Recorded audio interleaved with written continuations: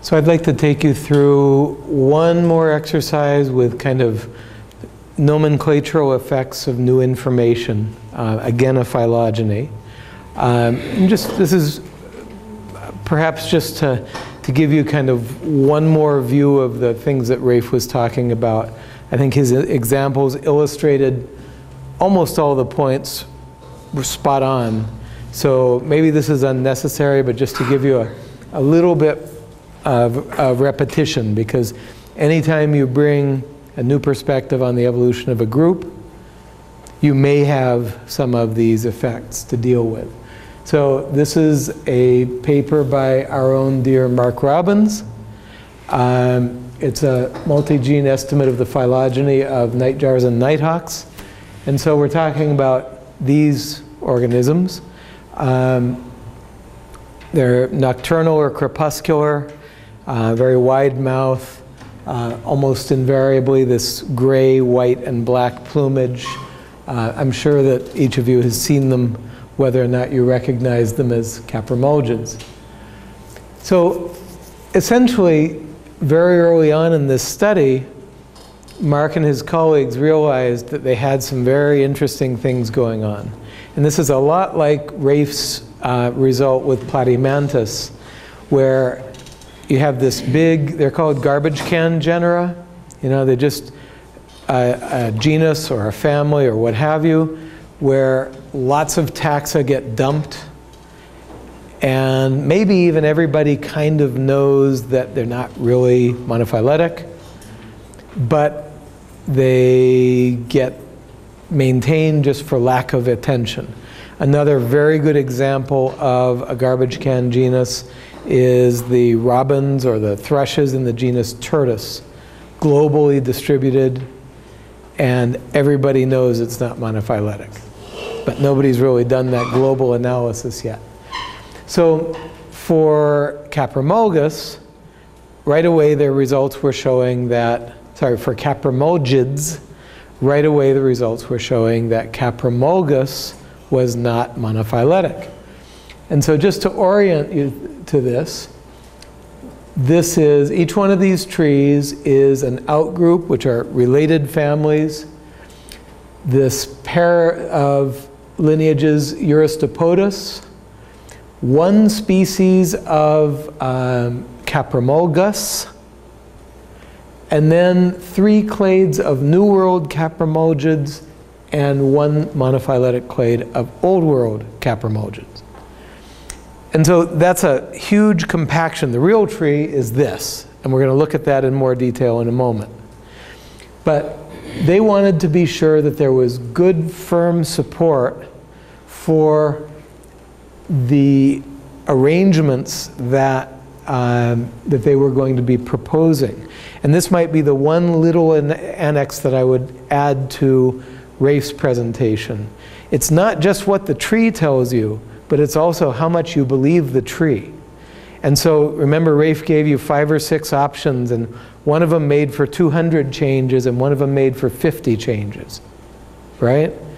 Well, certainly choosing 50 over 200 changes is a very good reasoning for why to choose that option. But another option, or another factor in your choice, should be if there are parts of your tree that you're not very sure of, then you may not want to make a lot of big nomenclatural changes based on those things that either you're not sure of, or maybe even you're pretty sure that they will change. So that's just one other consideration, and I'm going to show you examples of that. So here's the real tree that they produced, and I'll orient you to this a bit. Steatornis is called an oil bird, and then we have Batrachostomus podargus and Igatheles. Those are 3 other major lineages in this order, okay? And then, and here are Potus, which are another family, Nyctibiidae. So our real in-group begins right here, okay? And so we have good, strong evidence. These usually indicate character state changes. Good, strong evidence that the Caprimulgidae is monophyletic, That's the first question. And so in that sense, the old-time taxonomists were quite correct. The Caprimulgidae is a natural group. It is monophyletic. That's right here. Here and all of its descendants. Now, all I've done is to take the discussion of this paper and break it into pieces and show you why they're making the decisions they're making. So it'll be about 6 pairs of slides like this. Okay, major taxonomic revision is warranted, which is to say the phylogeny is well resolved, in substantial agreement with all previous molecular work on the phylogeny, gives citations, good taxon sampling. So what they're saying is earlier studies were too preliminary to be able to make these taxonomic rearrangements. But this study indeed was pretty well based as of 4 or 5 years ago. So we seek, in proposing a new classification, we seek first to have all named taxa represent monophyletic groups, right? Second, we seek stability of the named taxa. We retain currently recognized taxa. And then this is this kind of additional consideration of stability. When more than one scheme is available, we opt for the one that we believe is more likely to remain viable in the face of new data. Okay? So it's all about monophyly and stability. So here's our tree, and we're going to walk through it. It's kind of bottom to top, or I guess it's bottom and then top down. So while large genetic distances separate Eurostopodus from all other Caprimulgids, erecting the family Eurostopodidae, which was suggested by Sibley and Ahlquist in 1990, for those who were sitting with me at breakfast, this is the DNA hybridization phonetic analysis dressed up as phylogenetic analysis. It was a very dark era in ornithology. Or dividing the Caprimulgidae into 2 subfamilies, the Eurostopodidae and Caprimulgidae, now seems inadvisable.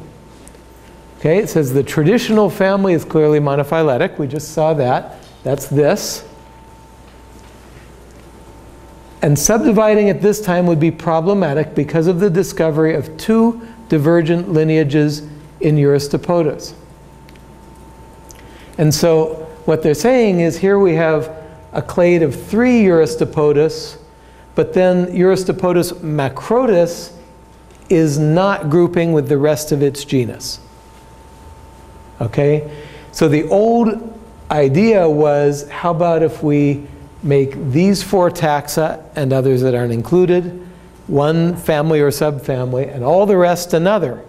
But here we have evidence of non-monophyly of the Eurostopodidae or Eurostopodidae. So then, among the basal taxa, Eurostopodus macrotus is very differentiated from the other Eurostopodus. We believe it merits being placed in a separate genus, for which, here we go to our terminology, the name Lincornus is available, which is to say, somebody at some point put Eurostopodus macrotus in that genus Lincornus. So the name is available, and they're making this rearrangement because Eurostopodus macrotus doesn't form a monophyletic group with the other species in that genus. Now, they didn't have any tissue of Eurostopodus temminki. It is likely sister to macrotus since the 2 species share various similarities, such as the presence of ear tufts. So tentatively, they're going to put temminki and macrotus in Lincornus. So what they're saying is macrotus is not part of this monophyletic group, and the type species of Eurostopodus is clearly down here. So they're going to put the generic name Lincornus here. And they're saying tentatively, until somebody gets some tissue of temminki, we're guessing that temminki will also go in Lincornus. Okay, now the other point they're making in that paragraph is about this lineage that I've marked in blue, Caprimulgus eneratus. Notice that all of this has Caprimulgus here and there, all the way throughout all of these clades. And then Eneratus falls basal to that big clade. The type species, so this is Caprimulgus eneratus, is more divergent from the core Caprimulgids than any of the 4 major clades, which I'm going to talk about in a moment, are from each other. So we'll see at the end, the type species in the genus Caprimulgus is not Eneratus, and there was no generic name available for Eneratus. So we'll see at the end, they're going to describe a new genus. Okay, so that's those 2 branches. Now, within the core Caprimulgids, so within this group, they see 4 strongly supported major clades, and that provides a natural partitioning scheme, but numerous taxa need to be reassigned to reflect the non-monophyly of the current genus Caprimulgus. Okay, again, look, Caprimulgus here, here, here, here, here, there, there, and then that one that falls outside. Here are the 4 clades that they are finding, and each one of the 4 includes something from our garbage bag genus Caprimulgus. Okay? Additionally, a number of small or monotypic genera should be subsumed. This is exactly what was happening with Rafe's frogs. So let's look at one of these in detail. The Old World clade includes Caprimulgus, and that name goes all the way back to, it includes Caprimulgus europaeus, and that genus goes all the way back to Linnaeus in 1758, which Dr. Fokam told us about this morning. So that means that the Old World clade holds on to the name Caprimulgus.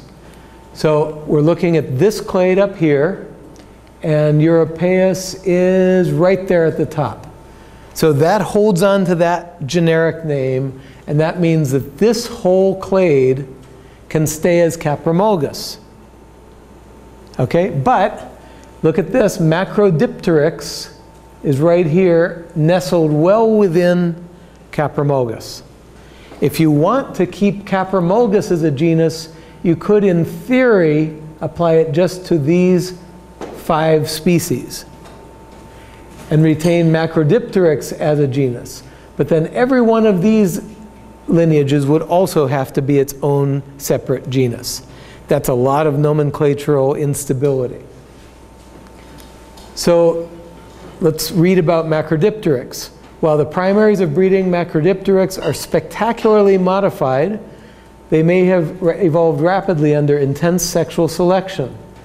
To maintain Macrodipteryx as a separate genus would require erection of at least 6 other genera just within the Old World clade, just within that top clade. What a mess. And little guarantee of monophyly for most of them. That's because there wasn't such good support nearer the tips of that clade.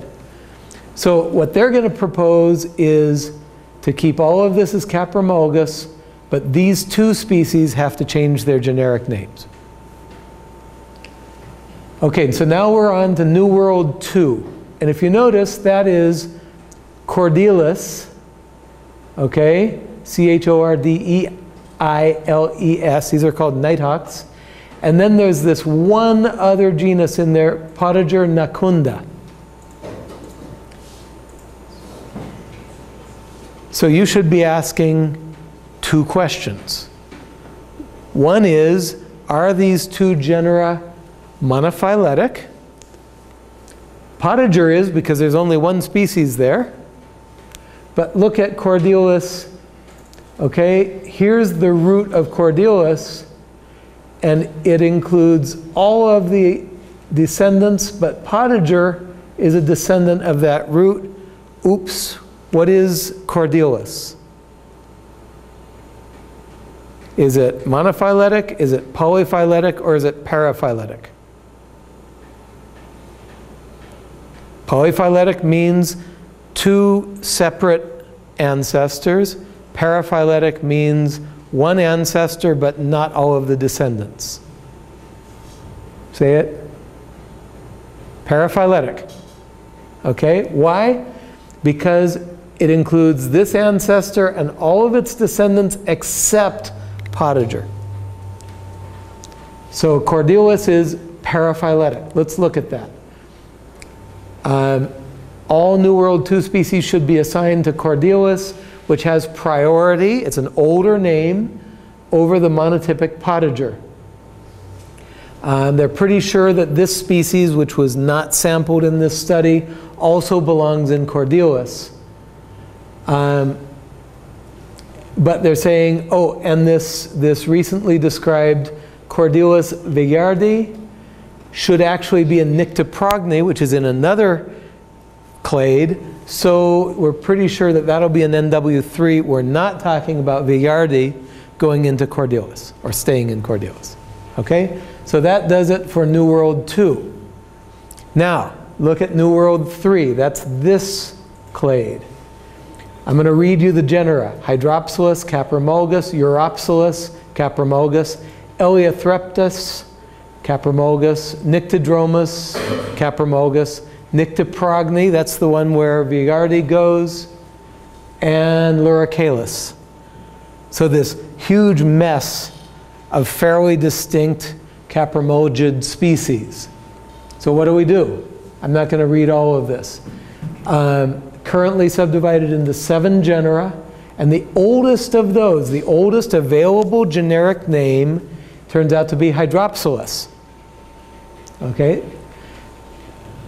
An unsampled 8th genus will probably go here as well, and so we're going to put it in Hydropsilus tentatively for the moment. It'll be nice to get some tissue of it and make sure of that. They say, now this course may seem drastic, but the polytomy at the base of NW3, a polytomy is when you don't have good resolution. And so you can see 1, 2, 3 lineages all joined by this node. That's a polytomy, okay? But they're basically saying, if we were to split this into genera, we really wouldn't know how to split it. So a more conservative approach would be to put all of this into Hydropsilus. And of course, the traditionalists are going to get upset. Oh my God, you changed my generic name. But this discussion of this paper is actually striving towards the same goal that Rafe pointed out to you, which is changing the fewest number of names. And so they're really trying.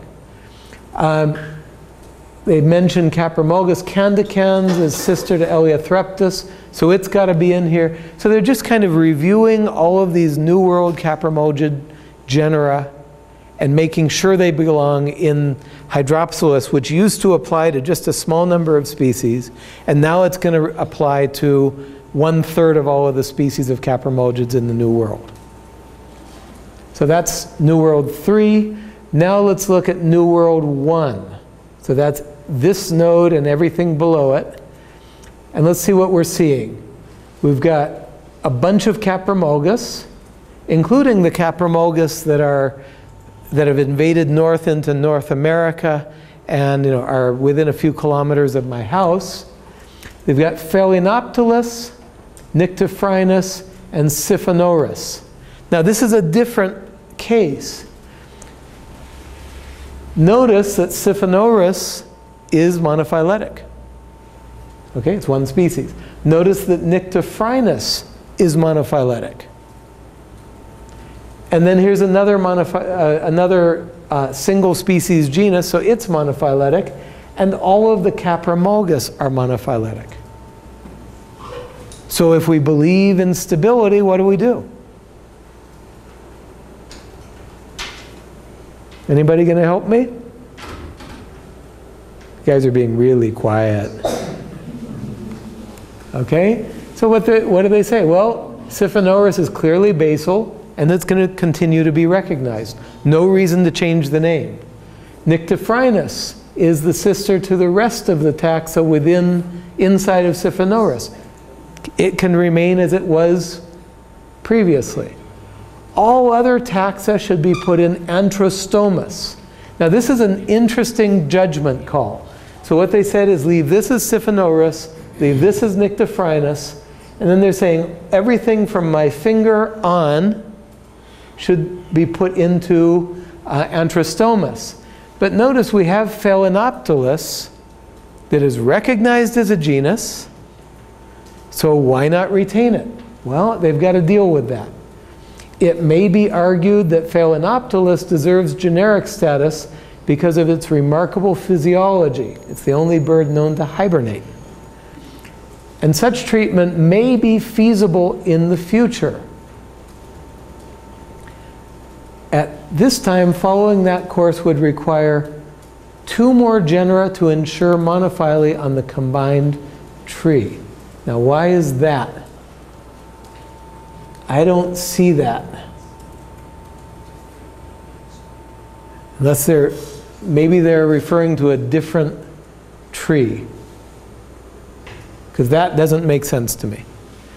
So every one of you, when we get to chimpanzee camp, day after tomorrow, you walk up to Mark and you say, what were you thinking when you subsumed Phalanoptilus within Antrostomus? Just go up to him and just wave your hands like that, okay? Anyhow, that's a good question, because here on this tree, I would retain it.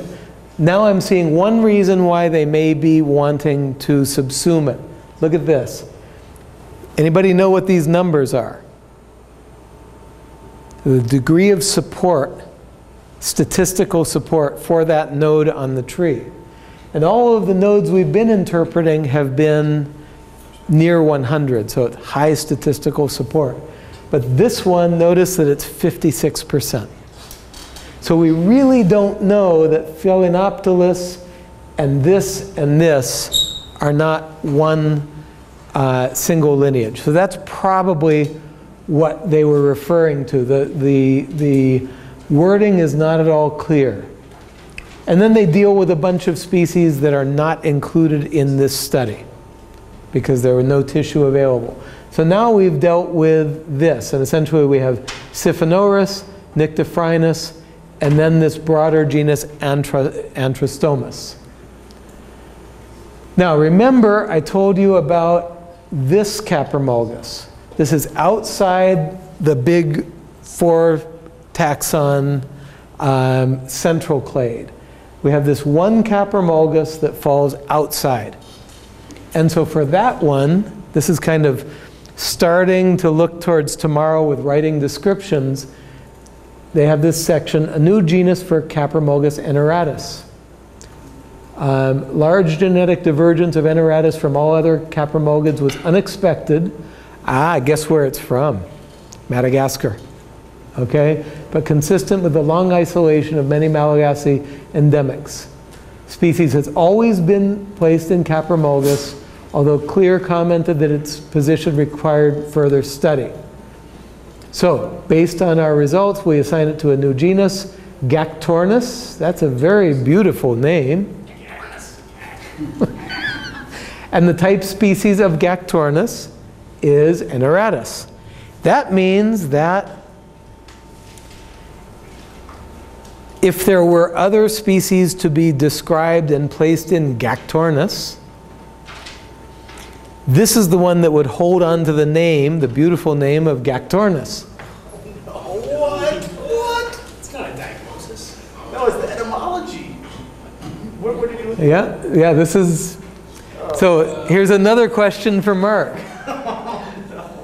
So basically, no defining morphological characters for the genus are yet known. The single species is unusually quiet for a Caprimulgid. Its song is as yet unknown. So not much of a diagnosis. If all you've got is DNA sequences, at least tell us some diagnostic base pairs, and we can debate whether we want to do that. But yeah, that as a diagnosis would not make your instructors of this course very happy. Look at this. Look at this. Read the etymology. Gactornis is formed by the 4 single-letter abbreviations G, A, C, and T for the nucleotides of DNA and the Greek word ornis, bird. It refers to the fact that the distinctiveness of the lineage only became apparent upon examination of the nucleotide sequence of its DNA. So, when you see Mark, you go up to him and you say, "How did you diagnose Gactornis?" Gactornis is masculine, and there'll be things about that in the exercise later on. So the scientific name of the single species becomes Gactornis eneratus, and its English name, I don't care. Okay?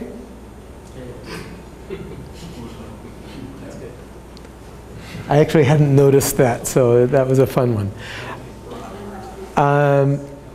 Any questions about Caprimulgid taxonomy? Other than what were you doing in that diagnosis and why did you submerge Phalanoptilus in Antrostomus? Remember, you have to make Mark squirm.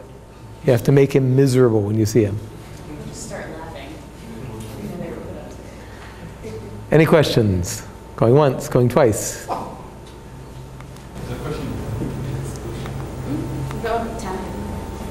Yes. I don't know, my question is a little bit candid. I don't know, because when I see the appearance of Gactornis and Caprimulgidae, I don't know if it is just a decision of the author to give the name Gactornis, or there is a rule, because when you see the genus, it is proper Caprimulgidae all the time now. Gactornis appears, so I feel a little bit confused when I see. Okay, so the question is essentially, why do we change the name from Caprimulgidae to Gactornis? Yes. So let's go back to the tree. And remember that we have this idea that all named taxa should be monophyletic. Okay? Now, if that's the case, if that's what we're going to say, and we have a Caprimulgidae, this one species, falling out here, then one option we have is to take this node and make everything within that node Caprimulgidae. Okay? We could very easily do that.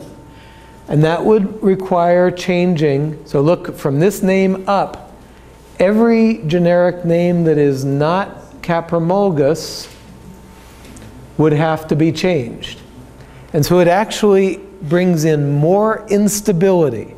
It changes more names to create a very large Caprimulgidae than to do some degree of name changes within. And I think a lot of what they're saying is that these are major clades. You know, it's completely a matter of opinion. As Rafe said, we could argue about it back and forth very easily. But I think they wanted to recognize some of these clades here and essentially give a somewhat finer, smaller classification of genera. But they didn't want to go all the way down to naming a lot of monotypic genera, single species genera. So I think one part of the argument, I shouldn't speak for the authors, but I believe that one part of the argument was that this clade, which is Cordylis, that clade is very well defined and morphologically quite distinct, behaviorally quite distinct. And so I think they were trying to create genera kind of on that level.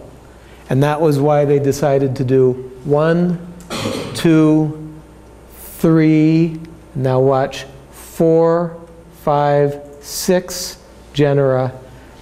And that meant that Eneratus, the one that becomes Gactornis, needed to be put in a new genus. Okay? So it's because of this principle of monophyly that all higher taxa that we're going to use need to be a single, let's say this right here, a single lineage and all of its descendants.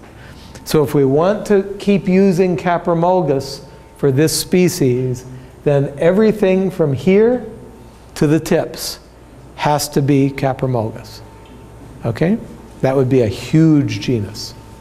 It might be the largest genus in birds. Any other questions?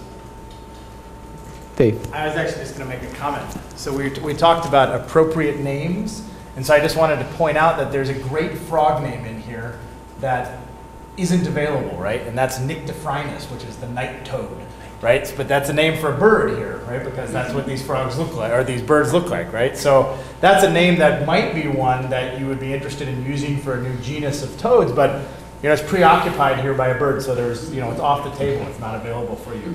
That's a very good point. I hadn't thought about that. Any other questions, comments, ideas, protests?